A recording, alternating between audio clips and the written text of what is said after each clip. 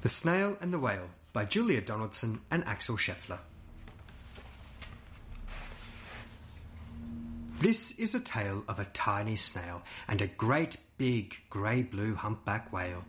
This is a rock as black as soot, and this is a snail with an itchy foot. The sea snail slithered all over the rock and gazed at the sea and the ships in the dock. And as she gazed, she sniffed and sighed. The sea is deep and the world is wide.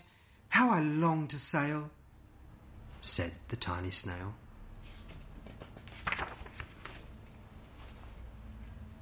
These are the other snails in the flock, who all stuck tight to the smooth black rock, and said to the snail with the itchy foot, "Be quiet, don't wriggle, sit still, stay put." But the tiny sea snail sighed and sniffed, then cried, "I've got it, I'll hitch a lift." This is the trail of the tiny snail, a silvery trail that looped and curled and said, "Lift wanted around the world."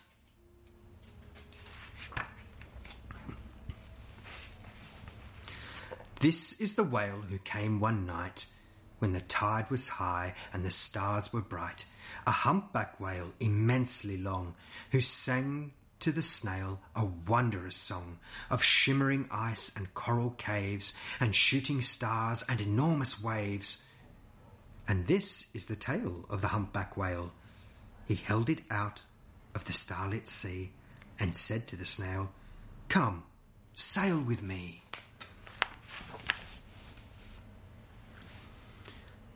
This is the sea, so wild and free, that carried the whale and the snail on his tail to towering icebergs and far-off lands.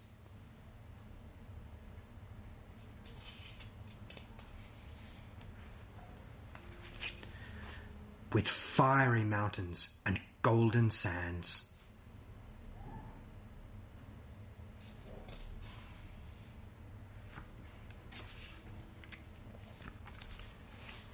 These are the waves that arched and crashed, that formed and frolicked and sprayed and splashed the tiny snail on the tail of the whale. These are the caves beneath the waves, where stripy fish with feathery fins and sharks with hideous toothy grins swam around the whale and the snail on his tail.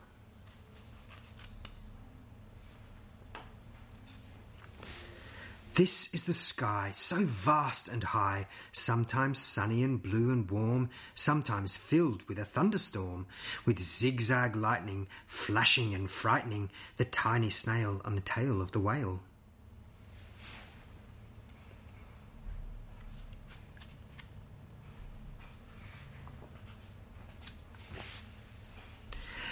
And she gazed at the sky and the sea and the land, the waves and the caves, and the golden sand.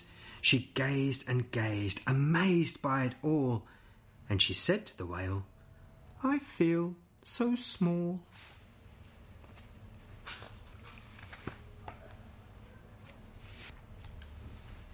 But then came the day the whale lost his way. These are the speedboats running a race, zigging and zooming all over the place, upsetting the whale with their ear-splitting roar, making him swim too close to the shore. This is the tide slipping away.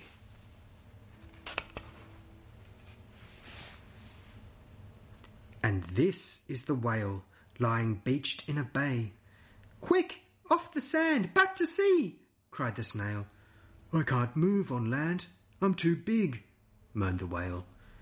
The snail felt helpless and terribly small. Then, "I've got it!" she cried, and started to crawl. "I must not fail," said the tiny snail. This is the bell on the school in the bay, ringing the children in from their play. This is the teacher holding her chalk, telling the class, "Sit straight, don't talk." This is the board as black as soot. And this is the snail with the itchy foot. "A snail! A snail!" The teacher turns pale. "Look," say the children, "it's leaving a trail." This is the trail of the tiny snail, a silvery trail saying, "Save the whale!" These are the children running from school, fetching the firemen, digging a pool, squirting and spraying to keep the whale cool.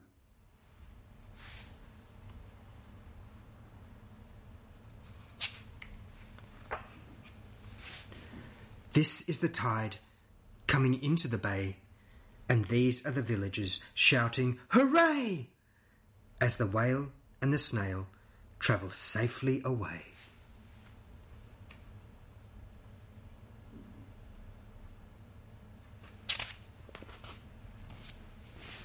Back to the dock and the flock on the rock, who said, "How time's flown, and haven't you grown?" And the whale and the snail told her their wonderful tale of shimmering ice and coral caves and shooting stars and enormous waves, and of how the snail, so small and frail, with her looping, curling, silvery trail, saved the life of the humpback whale. Then the humpback whale held out his tail, and on crawled snail after snail after snail.